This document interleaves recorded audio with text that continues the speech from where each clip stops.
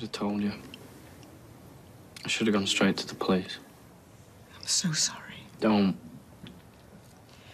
All this time, I've been so angry with Well, Mum, you had a right to be angry.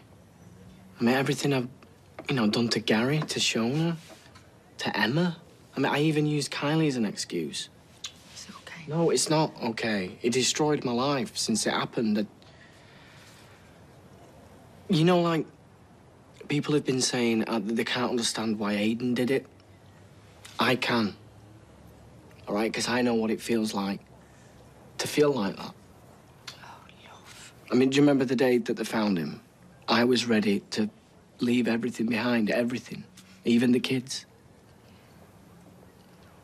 You don't feel like that anymore? No. No, I don't. I just don't want him to get away with it.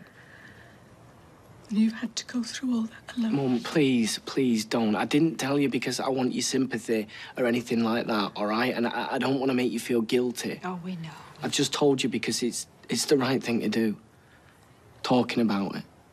It's the only way that's going to stop him.